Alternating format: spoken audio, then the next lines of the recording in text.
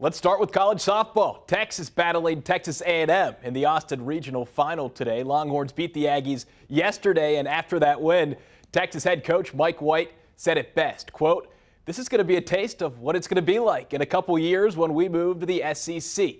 Competitive games with lots of pressure moments." And hey, despite the rainy weather, crazy hot start for the Longhorns. Top one, Mia Scott rips a rocket. Gets by the center fielder. Leanne Good scores. It is 1-0 Texas. Two batters later, Courtney Day has herself a day.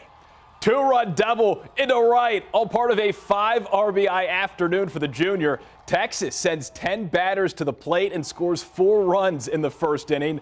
Then later in the game, more runs for the Longhorns. Then an Aggies assistant coach gets tossed for arguing balls and strikes.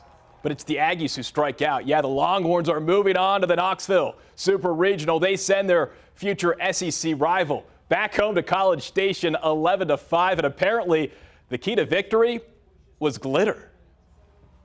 I think we're looking good. I mean, I just want to compliment the chemistry on the team right now. I mean, everyone bought into this glitter thing today, and just the energy on the team is great, and I'm hoping that can push us through the rest of the season. Yeah, they wanted me to put glitter on my mustache, and I said, no, that's not working. We're not doing that.